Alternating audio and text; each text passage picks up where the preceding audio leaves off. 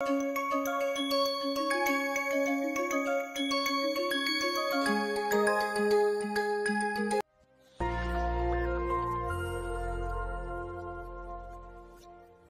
we were discussing the complexation of actinide ions with inorganic ligands.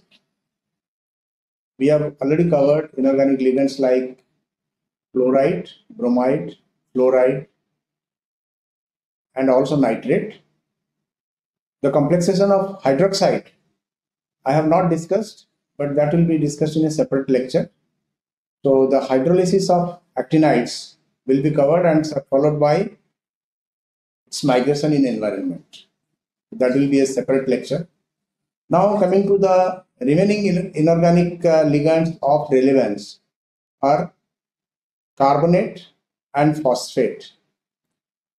So now these carbonates are very important because of the fact that it forms very strong complexes with some of the actinides, particularly the uranyl ion or the actinyl ion. So the carbonates form precipitation similar to the hydroxide. There are mixed hydroxy as well as carbonate species formed, which I will be showing in the speciation diagram of uranium 6 ion, that is uranyl ion. The carbonates, they form bridging complexes in these precipitates, and at higher carbonate concentration we can have depolymerization and we have the soluble carbonate complexes. In case of the uranyl ion, the carbonate complexes, they exist at as low as pH 3 to 4.8. The different type of carbonate complexes are formed, such as UO2CO3 and trimeric species, that is UO2 thrice, OH thrice, and carbonate minus. This type of species are formed. Finally, you get the soluble complex, that is the monomeric soluble complex UO2CO3 whole thrice 4 minus, and the structure of this complex is given here.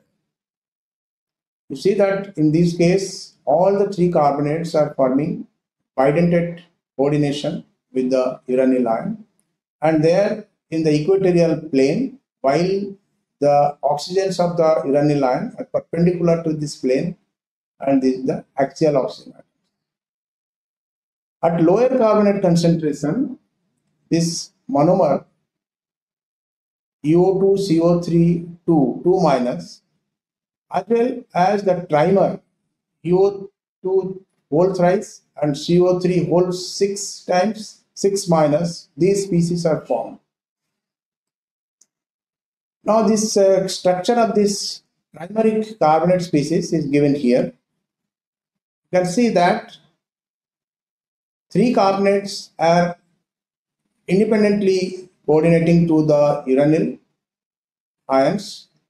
So they are binding to the uranium atom in the equatorial plane with their in a bidentate manner, while three other carbonates, they are forming bridging complexes. The bonds are bridging type. You can see that this one of the oxygen of this carbonate is actually shared by this uranium as well as this uranium, and the other two oxygens of the carbonate are binding to the uranium in the monodentate fashion. So same is there for all the three uranium atoms. Now the stability constants of these carbonate complexes are very high. As we see that this tris carbonate complex of monomeric uranyl ion, this complex is very high. The beta 3 log beta 3 value is 21.54 at 0.1 molar and 20 degrees Celsius. Now this application of this carbonate complexation that we'll be discussing in the uranium leaching from the ores by the alkaline leaching process. So in that case you have this carbonate complexes which are making the soluble complexes from the ores, and this is coming out of the ore phase. Now, as I was discussing, this speciation diagram of uranyl ion, as you can see here, this as a function of pH, you see this at lower pH, there is a possibility of the carbonate not being stable, but at higher pH, the carbonate is stable, and it at higher pH also because of the abundance of the hydroxide ion, you also have hydroxide complexes of uranyl ion. So at very low pH, as I have already mentioned, pH less than 4, you get the only uranyl ion, and at higher pH you have the uranyl hydroxide complexes, and in the presence of carbonate you also have UO2CO3 and also UO2CO3 twice 2 minus, and at pH 10 you have pH 8 to 10 region, you have this UO2CO3 thrice 4 minus, this type of species, which is a soluble species. And beyond that, you have the hydroxide species as indicated here. Now, uranium 5 also forms the analogous tricarbonate species, similar to what I have shown for the uranium 6 uranyl ion. So that is UO2CO3 thrice 5 minus. This type of species are formed with the uranyl plus 5 species, that is UO2 plus ionic species, but then this occurs only at a very high carbonate concentration, that is the log beta 3 value is around 13.3. Nevertheless, this is much lower than that reported with the uranium 6, that is UO2 2 plus ion.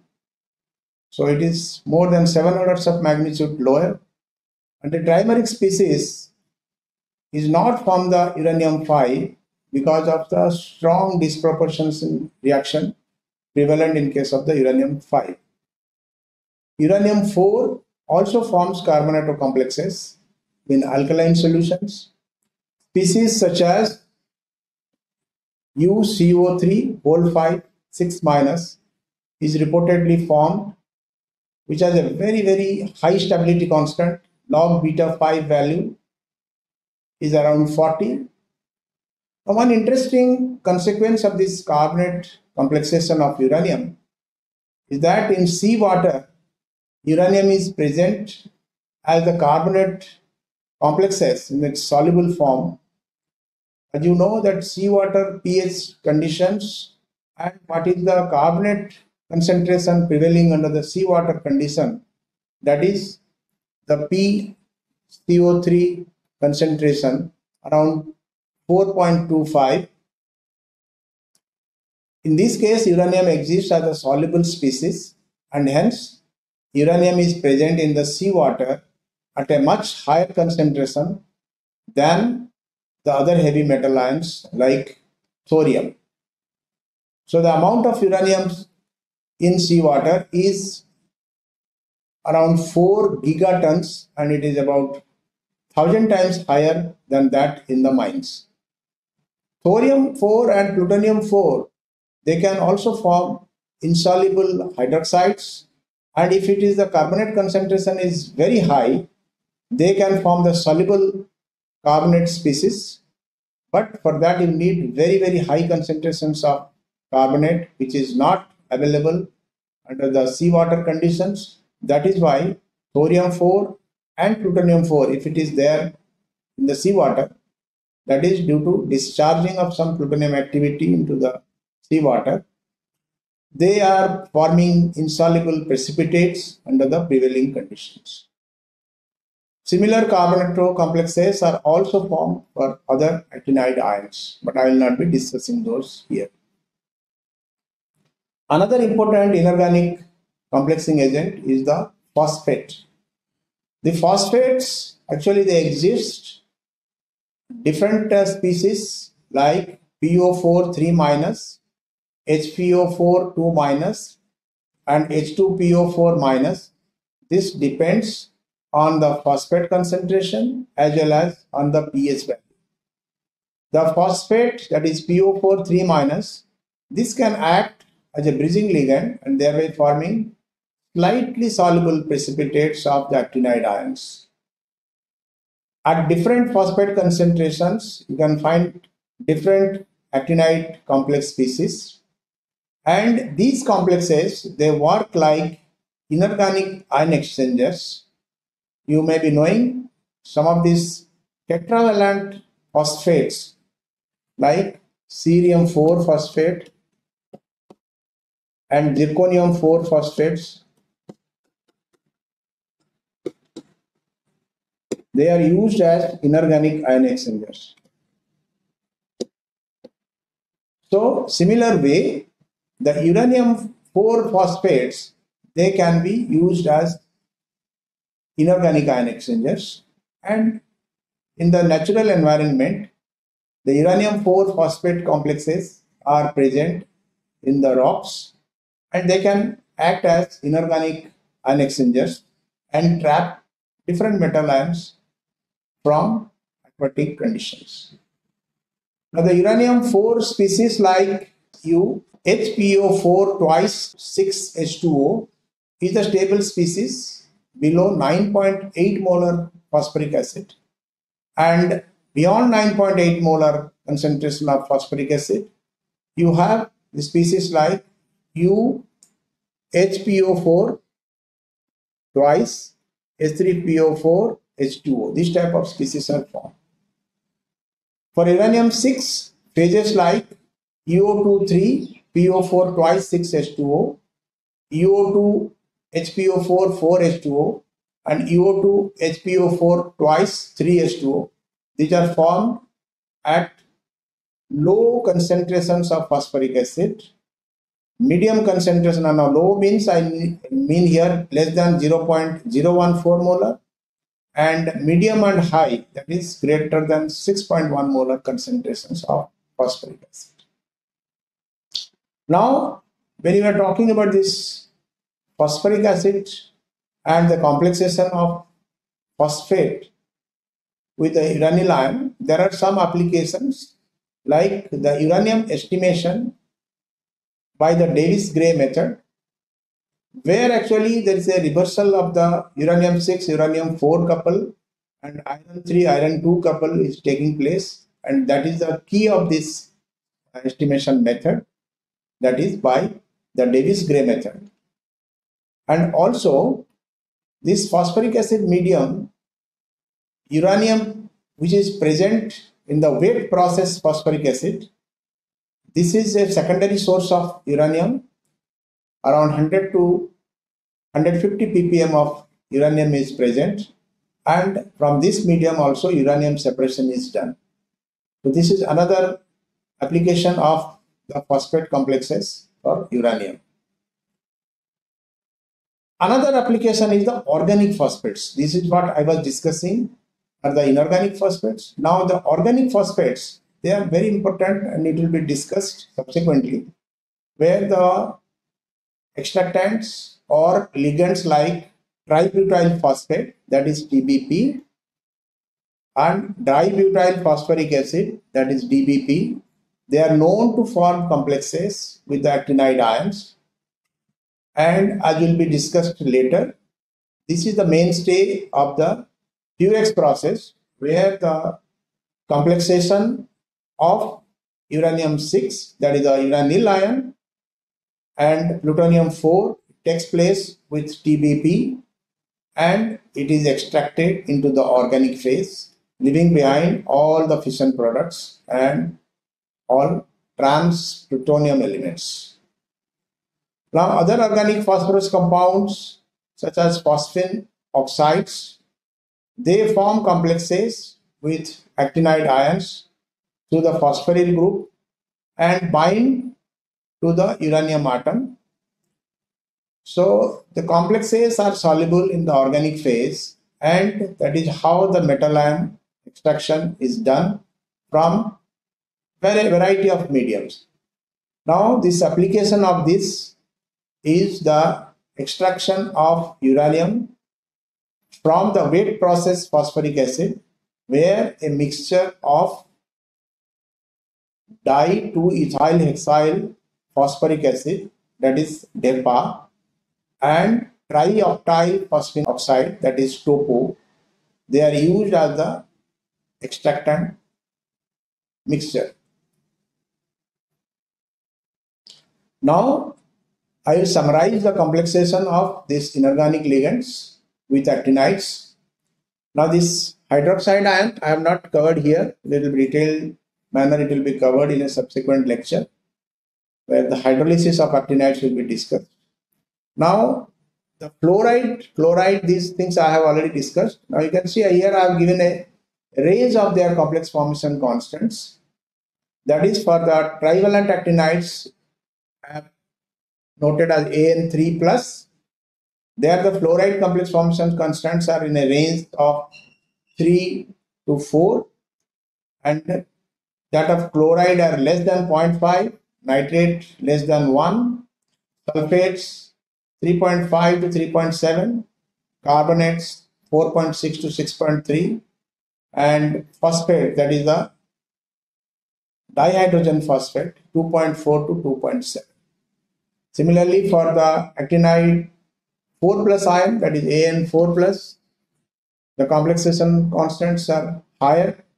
For each of these complexing agents, you can see.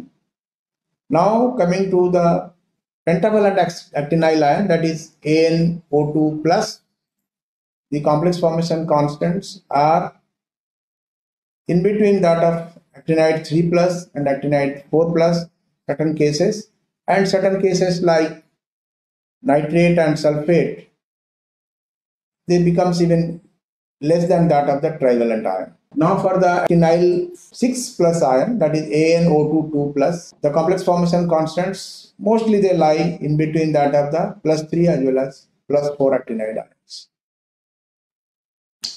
Now I come to the organic ligands. The first thing I would like to cover, the carboxylate ligands. These carboxylates, they are actually having a single charge like acetate, which is a dissociated form of the acetic acid, and it forms stronger complexes than sulfate, which is having 2 negative charges, but weaker than that of carbonate, which is having 2 minus charge as well. I have given some complex formation constants of the actinide ions in this table. You can see here the ionic strength values are given in the second column, and the log K values for the first complex, second complex as well as the third complex formed the successive complex formation. Values for all the actinide ions are given here. Now for comparison purpose, the log KH values also are given of the ligand, that is the proton association constant of the ligand is given. So that is how we can compare the complexation of the actinides with their basicity.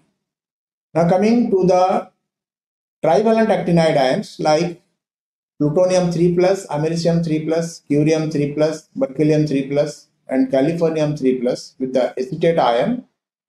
As you can see, there is steady increase in the complex formation constants when you go in this series, that is with increasing Z, the complex formation constants increase, but there is also a ionic strength effect, but that is not that significant. When you have this complex formation constants of americium 3 plus with 0.5 molar ionic strength, you have the acetate complex formation constant log K1 is 1.99, and at 2 molar ionic strength the log K1 is 1.96.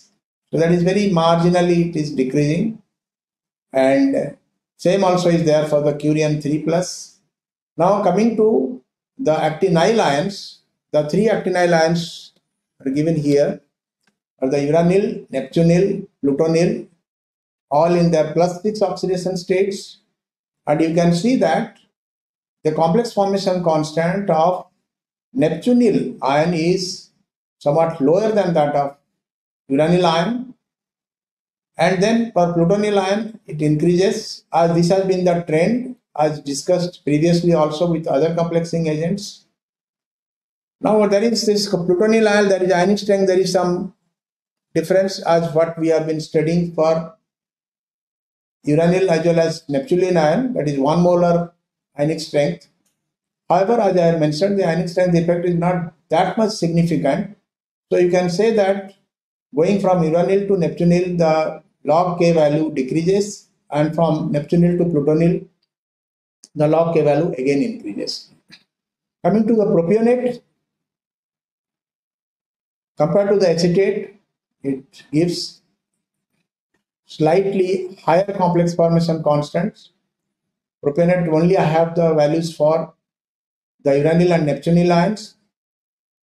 You can see that for 1 molar ionic strength, the complex formation constants are higher. That is, for uranyl, it was 2.38 at 1 molar ionic strength, and it has been increased to 2.53 for propionate.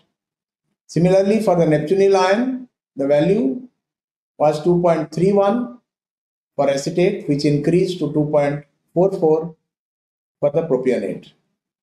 So that means by increasing the carbon chain length, the complex formation constant has slightly increased. That is because of the relaxation of the chelate ring in this case.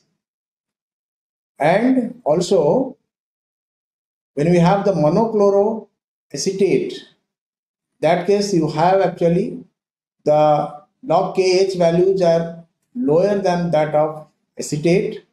That is because of the chlorine atom, which is an electron withdrawing group, and because of that the complex formation constants also are becoming slightly lower. You can see from 2.38 for acetate, with monochloroacetate it has become 1.44 for uranyl ion under same condition of ionic strength.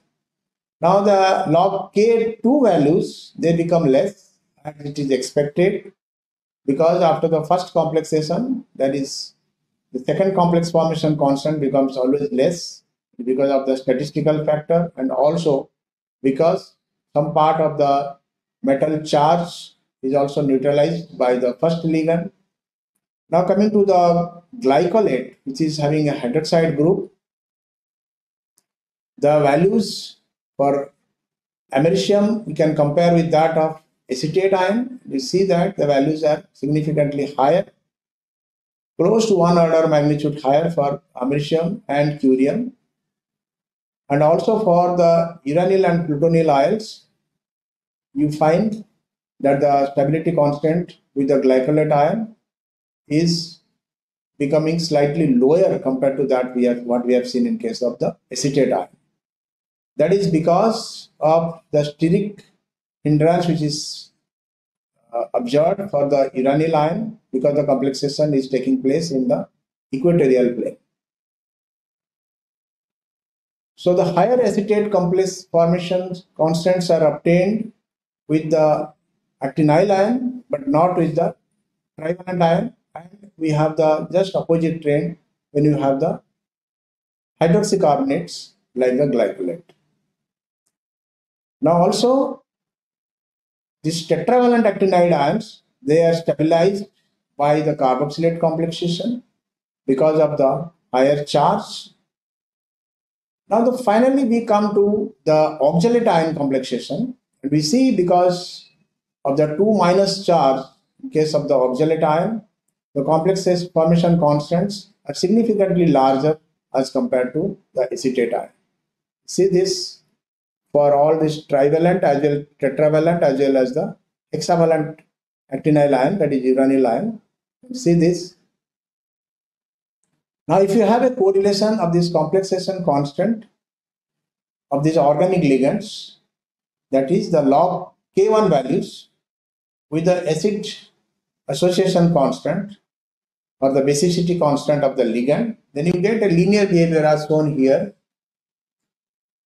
This is for the ligands I have discussed, that is acetate and propionate. They have a very close log K1H values, around 4.76 for acetate and 4.88 for the propionate, and you find that their log K values are also more or less same. Now this type of linear behavior is there. If we have this monocarboxylate like chloroacetate, and this lactate format, they also fall in this line. But when you have this dicarboxylates like oxalate, then you find that this is falling out of this line and it is much higher. Oxalate has this log KH value close to 1, around 1.1 or so. But you find that the log K values for uranyl ion is much higher in this case. This glycolate, they form chelates, and also this oxalates, they also form chelate complexes. In case of the uranyl ion, the acetate forms chelates, but not the trivalent actinide ions. That is how the acetate complexation of uranyl ion is much higher in stability than that of the trivalent ion. Now in solutions containing carboxylates, the +4 state is stabilized as compared to the lower or higher oxidation states. Very strong triacetate complexes are formed with the actinyl ions compared to the trivalent ions. In case of the carboxylic acids with hydroxy group, the stability of the complex was found to be higher as indicated in this figure. Also, these hydroxycarboxylates have been used as an eluting agent for the intra-group separation of actinides using cation exchangers such as the DOX 50x8. As shown in the next slide, you see this elution profile of the lanthanide ions using a hydroxycarboxylate ligand, that is alpha hydroxy isobutyric acid. So here the heavier actinide is eluted first and the lighter actinide is eluted later. See the trend here. Lutetium comes out first, then ytterbium, then thulium, then erbium, then holmium, like that it goes on, and it goes up to europium. Same also the trend for the actinides I will be showing. Now for the reason for this is, for the sulfonated groups present in the DOX 50x8 resin, which is used for this separation, the heavier lanthanides are not effectively sorbed. On the other hand, the heavier lanthanides form stronger complexes with the hydroxycarbonate ligand, that is the alpha hydroxy isobutyric acid here, and hence are eluted first. Same is the trend for the actinide ions using the alpha hydroxy isobutyric acid. You see the lawrencium coming first, then mendelebium, then fermium, like that, and americium comes last out of the trivalent actinide ions. Now we go to the stronger chelating ligands like acetyl acetone, benzohydroxamate. So in these cases, we have actually the stability constants of some of the complexes shown here in table 13. See here that the complex formation constants are much larger than what has been reported with the carboxylate ligands.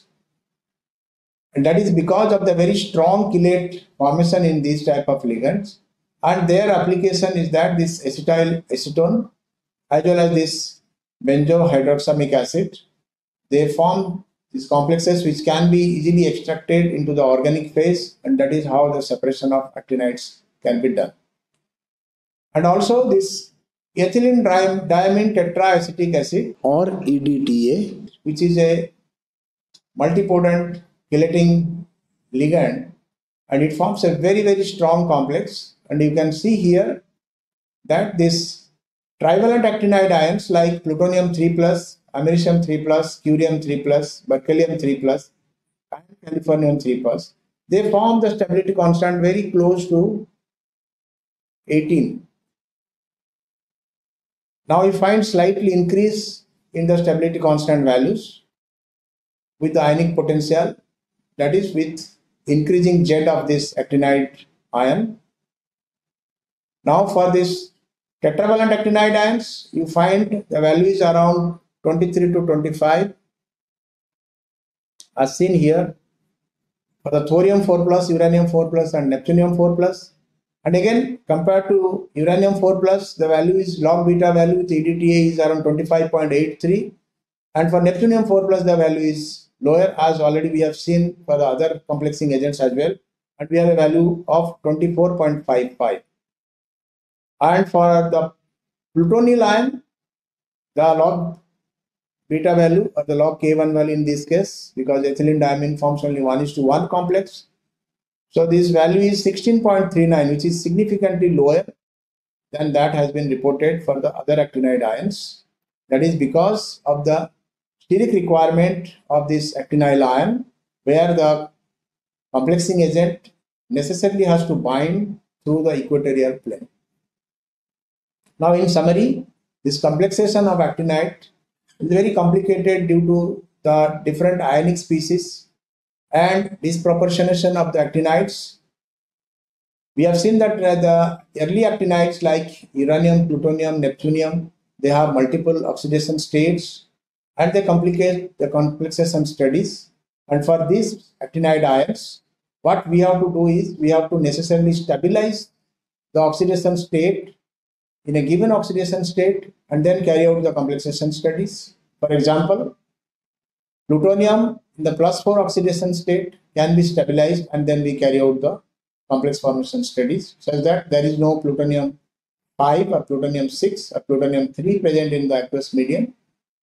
In case of trivalent actinides, there is no such ambiguity. Mostly they present in the +3 oxidation state. However, many of these trivalent actinides are considered soft metal ions compared to the lanthanides, which are the hard metal ions.